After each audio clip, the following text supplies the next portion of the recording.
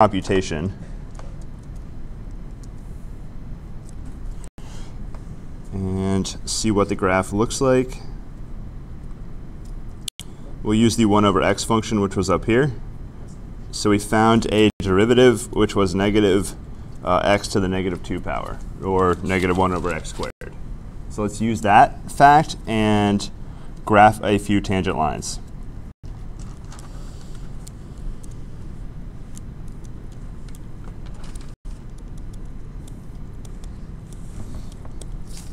So we're given 1 over x as our function. We already computed f prime negative 1 over x squared. And now what I want to do is find, so I want to find and graph some tangent lines.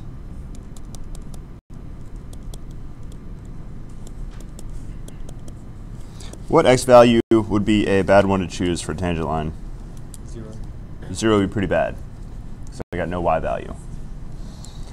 Let's go with 1 and negative 2. So find tangent line x equals 1, and find another tangent line at x equals negative 2. And I will help you with the first slope.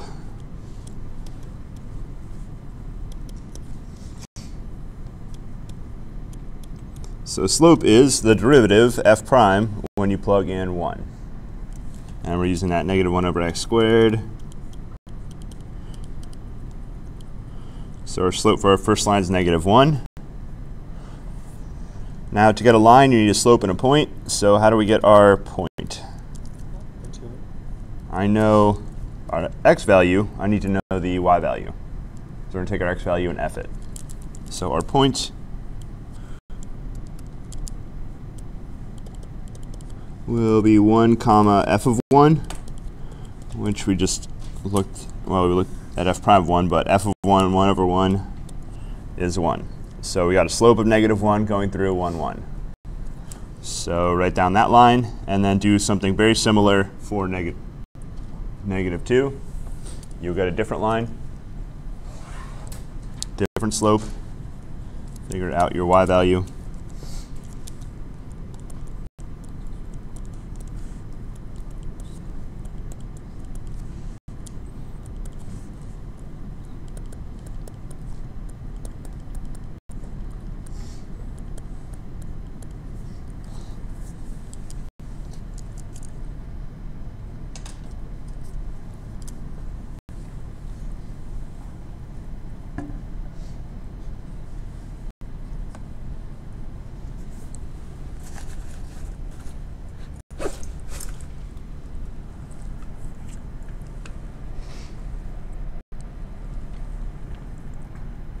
And if you got time, you can graph too. You saw the graph a second ago.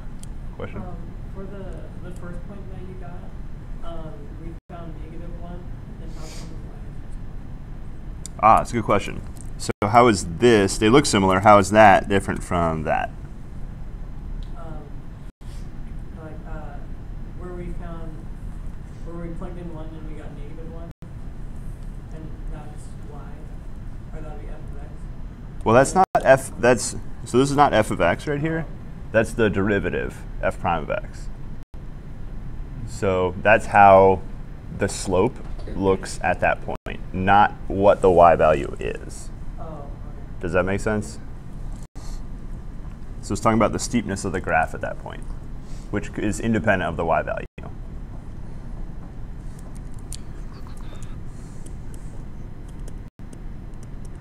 So when you say that the slope is at that point, you mean that the slope is going through that point, or it's like the whole slope is just one point? Well, so the slope is, if we just talk about the slope, the way we think about slope is a number. It's rise over run. If you go 1 to the right, how much do you go up? So I see negative 1. Could think of it as negative 1 over 1. So if I go 1 to the right, I'm going down 1. Is one way to think about the slope. Now, if we talk about the tangent line, the tangent line's a line, and that's what I'm trying to find. So I needed the equation of a line, which the slope is one part of that equation, and I need the point, which I wrote on the right side. So it's going to look, I can see this, the slope's -1. It's going to graph something like that, but I have to figure out what's the, how far up and down is it? What's either the y-intercept or I'm going point slope form.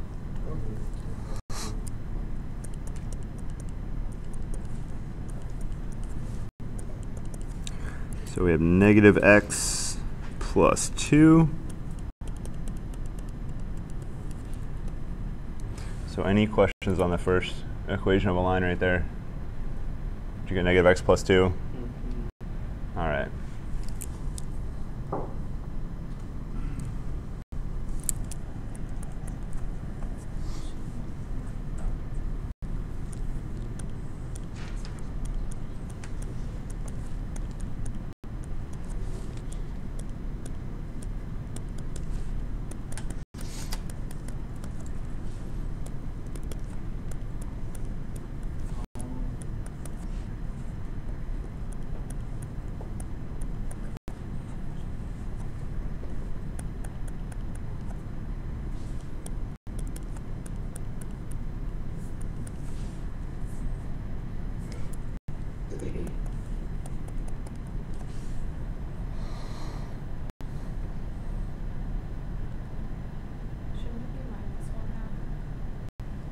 Probably something is wrong. Which?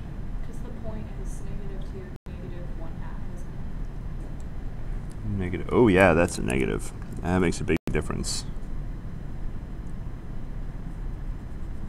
Isn't the one Wait, did I accidentally already account for that? -2, -1/2. So that should be a minus. There we go. Minus, minus. Does that seem right? Well, we'll find out when we graph it. So we got our hopefully, two lines right here. We certainly have 2 lines. Maybe they'll be the right ones. So we got -x plus 2 and -4th x minus 1. So we'll go with the easy one first. Y equals -x plus. So if we just look right here, before I hit the +2, we have a line with the right slope, but of course I didn't put in the right y-intercept. So if we look at x value of 1, zoom is weird. All right, so there, I'm putting the mouse cursor on the point right there. It looks like the slope's about -1. And it turns out it's exactly -1. But we didn't put in the right y-intercept, so I have to move my line. So my line represents the slope. It just doesn't actually pass through the right point. So now we do the little +2 that we computed. +2. Now it shifts up to exactly the right point. And if I keep zooming in, I think we did this before. So why is this useful? Well, if you zoom in really far, the curve is red. If you look at the curve, it gets really close to that line. And it looks a lot straighter if you keep zooming in. So the idea is the curve is smooth, it doesn't have any corners. So if you zoom in far enough, it will look almost like a straight line. And that's what we do with the tangent line, is approximate the curve. Now this approximation is horrible if you move away from the point. Curves, the line does not curve with it. So the more curviness, the less accuracy you get. So we call that curvature, and when the curvature is higher, the estimation becomes worse more quickly. And our other one was, let's see, somebody have it? They can read it off.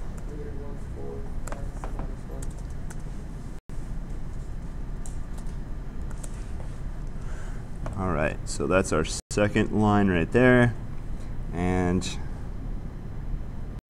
if we scroll into -2, you can see that it intersects at the right spot. It looks just like the graph. Now you move further away, it does not look like the graph down here. So it's really bad estimation if you're going to plug in a -0.5 for your x value. It's not the best estimate there, but it's really good if you're going to be somewhere in here. It's good enough, depending on what you're doing. So it can be useful to graph out your tangent line.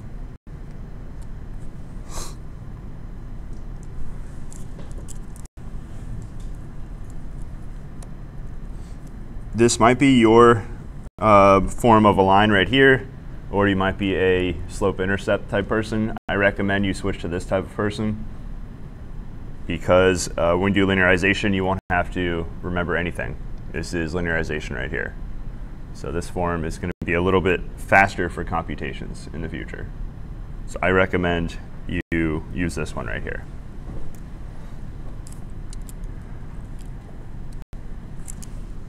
So we just did a whole bunch of examples. We'll get back into some theory for a few minutes.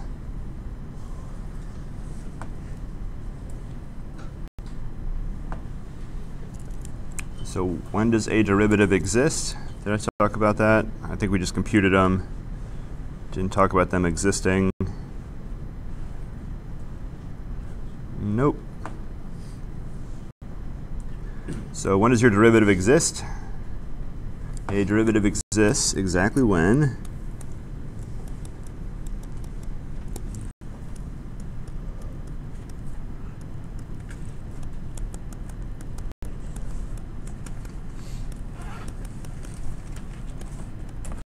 so by writing that down, we have a function f, and the x value we're using is x naught.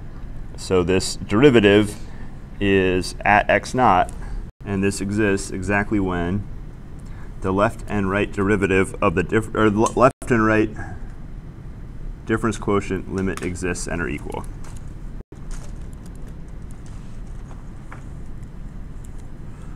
Or maybe exactly when the left and right derivative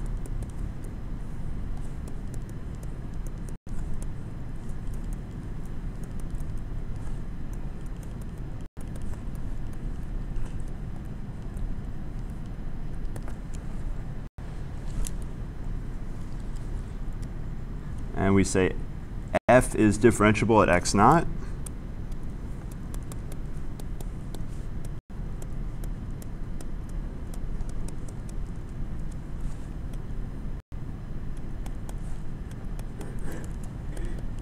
If the derivative exists.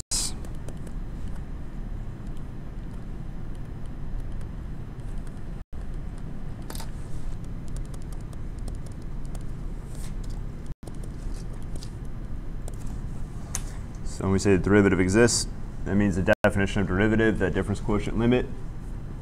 If that exists, then your derivative exists. So the word differentiable, most words that have able at the end, you could say them as able to be differentiated. So that's exactly what it means. This is able to be differentiated. So this is differentiable at a point. What about differentiable on an interval? And differentiable is an annoying word to write, so we'll just write diffable.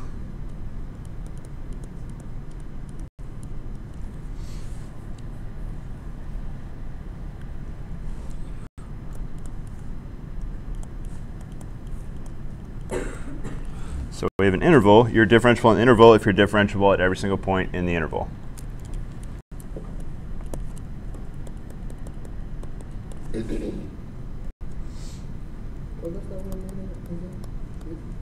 Diffable is differentiable.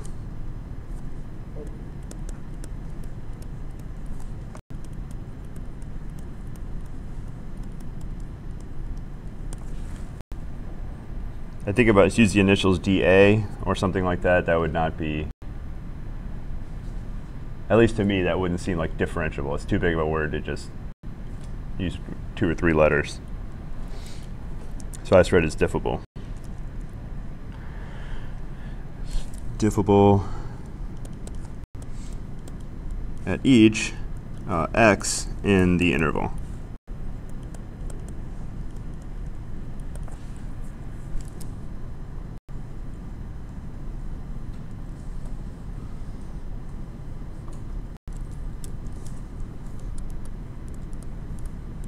So our first theorem, differentiability implies continuity.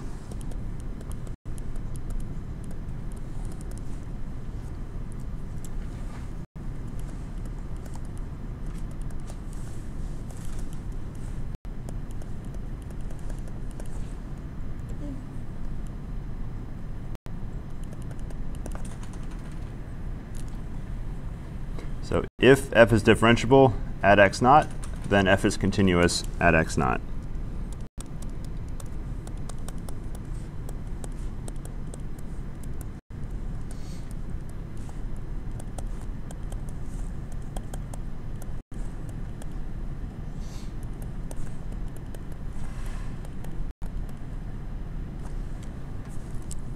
So this works on points. If f is differentiable, then f is continuous. Also, if f is differentiable on a whole interval, that means that f is differentiable at every single point.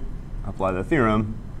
That means because it's differentiable at every point individually, it's continuous at every point individually, and that's the definition of continuity on an interval. So when we prove this, we're just going to prove at a single point. We don't have to prove for an entire interval.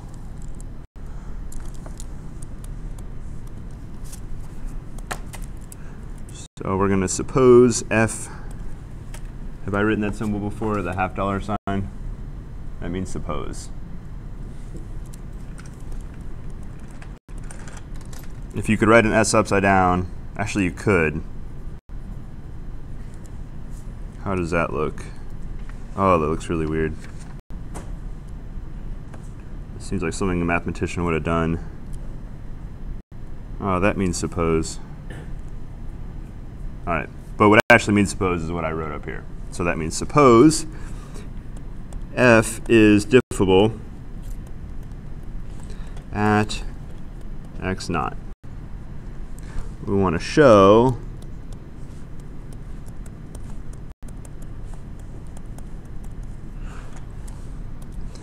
what does it mean to be continuous at x naught?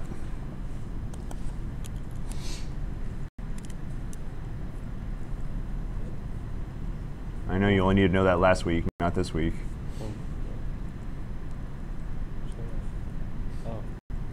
Continuous.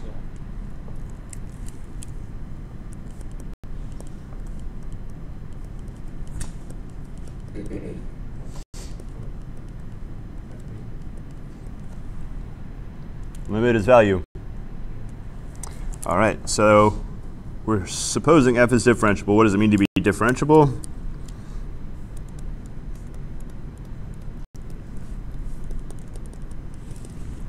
That means lim h approaches 0. fx plus h minus fx over h equals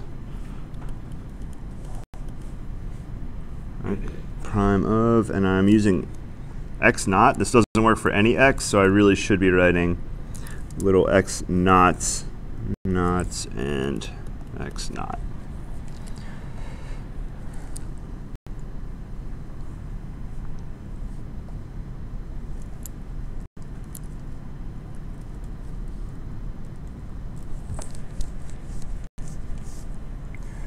Let's change our definition of continuous a little bit and do something slightly different.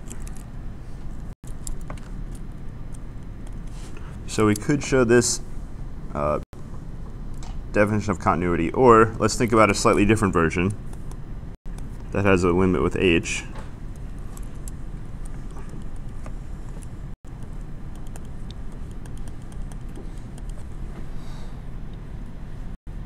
So we can send h to 0 and rewrite this as x naught plus h. So instead of sending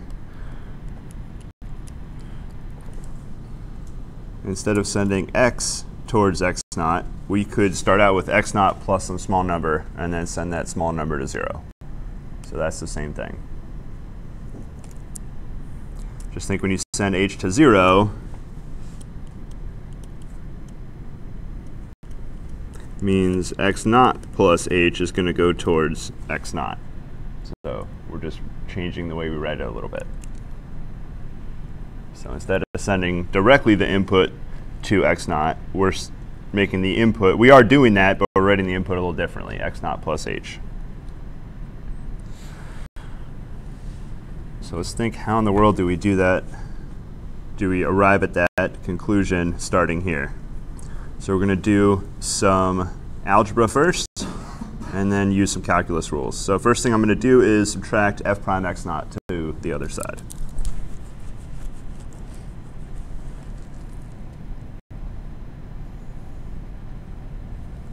hold on, is that really what we want to do? Actually,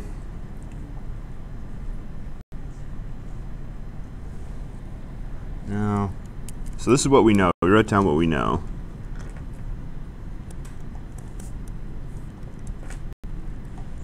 So we know that's happening.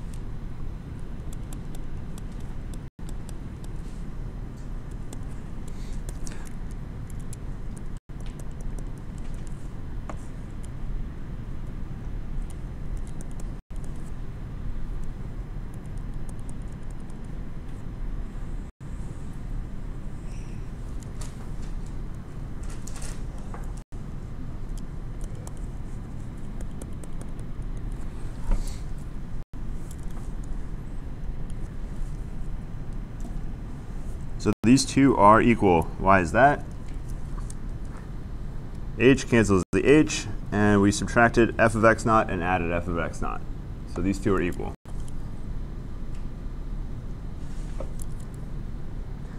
Why would I write this thing on the right side? Because we're going to basically take a limit of it. So we rewrote f of x plus h to include the difference quotient. In order to do that, I had to undo that as well. That's why we got the extra h and that right there. If I didn't have those two, we'd be cheating. These would not be equal. So if I didn't do that, we would not have things that were equal. And now, what we're going to do is treat both sides fairly. Remember, you're basically doing algebra or calculus, as long as you treat both sides of your equation the same way. So we're going to take a limit on both sides. And we're going to send h to 0. That's what we're going to do.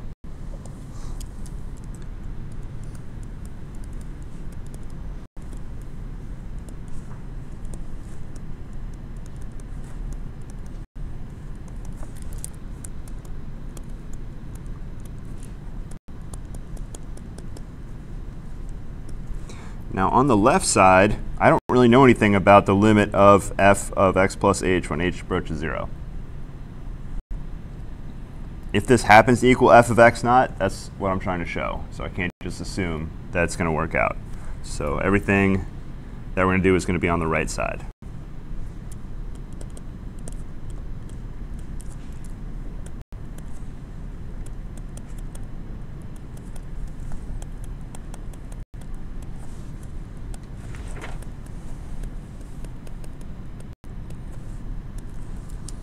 So we're taking the limit of this entire side.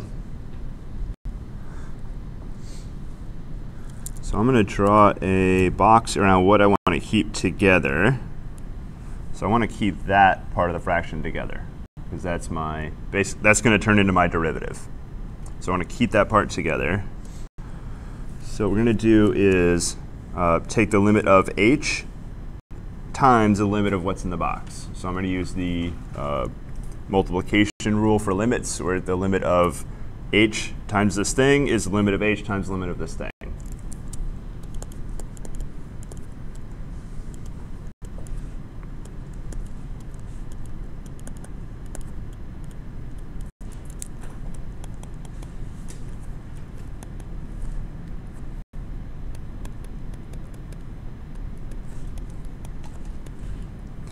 And the other thing we're going to do, you need to split the limit up across multiplication, but also there's a sum happening.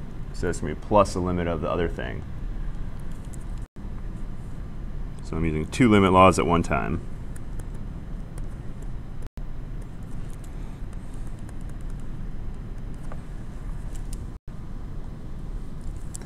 So how do I know that the ugly limit in the middle works out? How do I know that what I underlined actually has a nice limit? What did I underline? What do we call that? It's called difference quotient. And once we take a limit, what do we call it? Derivative. And we supposed already that that existed and it was some nice number. That's what we supposed at the beginning, somewhere up here. The limit is some f prime of x naught, so it has a nice value. So we assume that that limit was f prime of x naught. You're not guaranteed, every function does not have a derivative. but we started out assuming this function had derivative at x naught, so that's fine. What about our last limit right here, the one on the right side? What is that limit? Any h's in your function? So it's constant. So it doesn't matter what h is going to, it's just fx naught. There's no h's in there. Only one more limit to deal with. This is a very easy limit.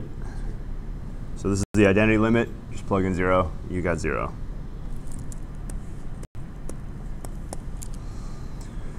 So let's look what we have. 0 times a number. Well, that's nice, that's 0. So f prime of x naught was just some number, so 0 times that number is 0, and we're left with just f of x naught. And what did we start with on the other side? This was lim h approaches 0 fx naught plus h. So there is our continuity at that x value.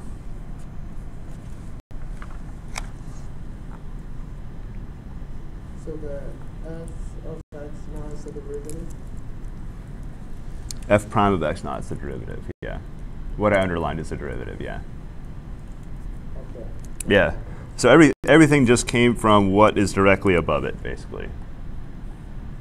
So that middle term is the derivative. So that's the final answer, but you just simplified after that?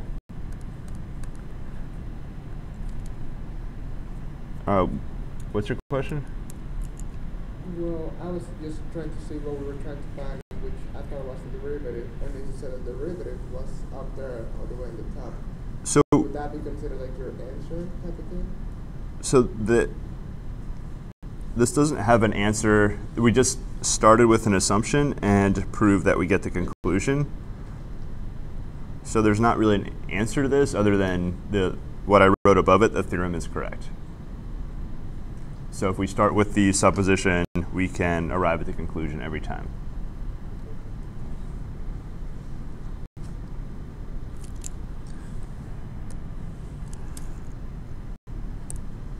And we're going to go to differentiation rules. So if you remembered one thing from your calculus class, if you took it before, it was probably some of these rules. This is where most people start remembering their calculus, is especially the power rule. So we're going to create rules from our definitions that we already have, or not from our definition of the single definition of derivative. There's not multiple definitions of derivative.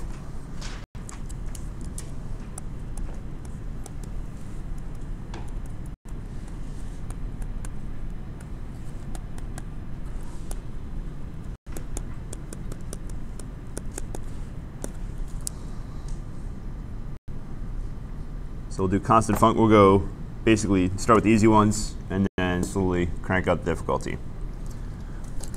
So the easiest function is a constant function.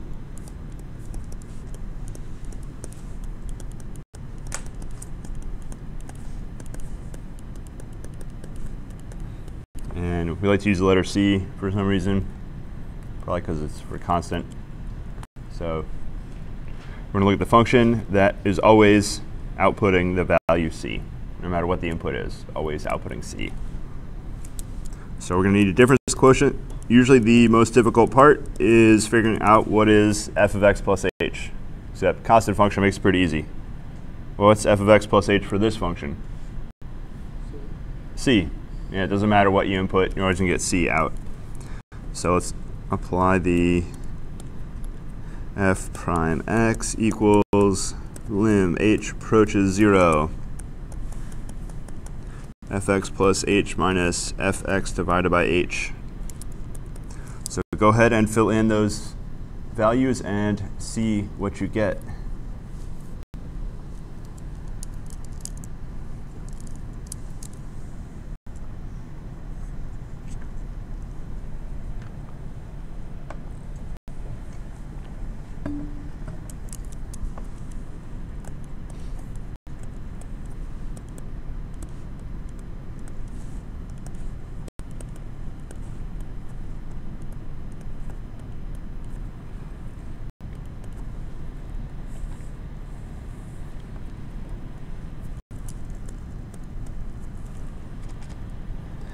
So why is this limit not 0 over 0? Looks like it could be. Because h does not actually equal 0. H doesn't equal 0. So it's 0 everywhere. The limit doesn't care about when h is equal to 0. It is only concerned when h is getting close to 0. So when h is close to 0, 0 over a small number, still 0. That'd be different if it was h over h squared. Would be a different story. I couldn't say this was always 0.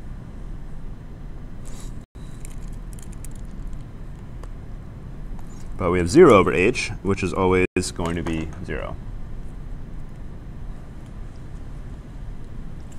So there's our constant function derivative. So the way we're going to write this, we'll write as d over dx of c equals 0. So we'll keep our derivative rules on the right side and put them all in boxes. So there's our first one.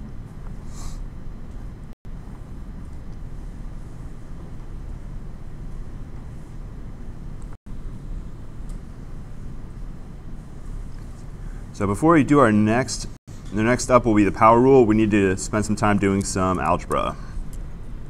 So let's look at some neat algebra.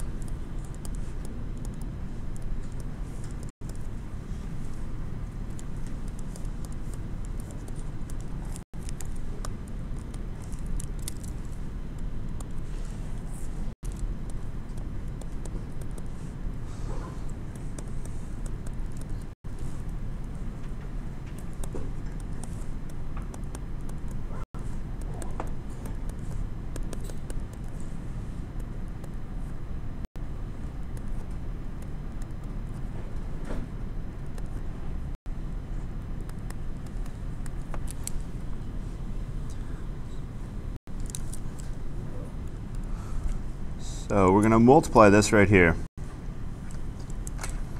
What pattern is happening right here with anytime you write 3 dots, that means there should be a pattern going on. So what pattern is happening? The power of z is decreasing by 1. And the power of x starts at 0, first power, second power, to the n minus first power. So basically your z powers are decreasing or x powers are increasing by 1 as you go across. So how do you multiply something like this? You could call this FOILing, but there's a whole lot of inside-outside terms going on. So let's go with, take this, or really distributing is what you're doing when you FOIL. So we're going to distribute the first term, the entire x minus z individually to each term. So the first term, we're going to get x z n minus 1 minus zn. So I just multiplied the first term here, x minus z, times z to the n minus 1. So x times z to the n minus 1 is the first part of that, minus, and the z bumped up the power of the other z by 1. So it's z to the n. Now we're going to do the same thing for the second term here. So we're going to get plus, I see an x is already over there, so we're going to get x squared, z to the n minus 2, minus, now we're going to pick up another z. I'm going to write my x's first. So there's a single x, and then we have z n minus 2. Uh-oh, that's not good. N minus 1.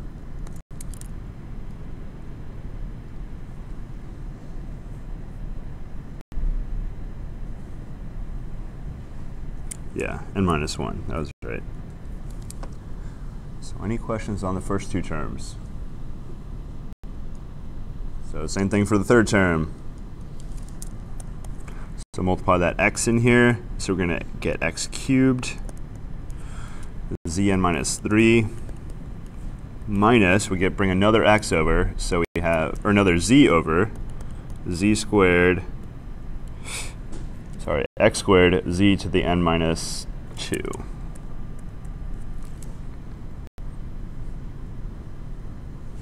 And now we're going to write plus dot dot dot, and the last two terms.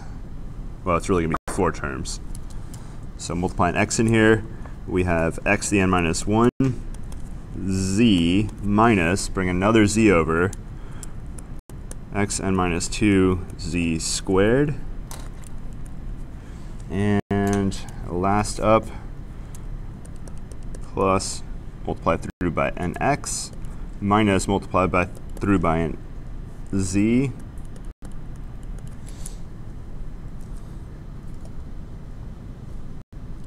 All right, no problem. So we'll simplify this tomorrow. There should be some terms, obviously, that cancel out. Turns out there'll be almost every term that's going to cancel out.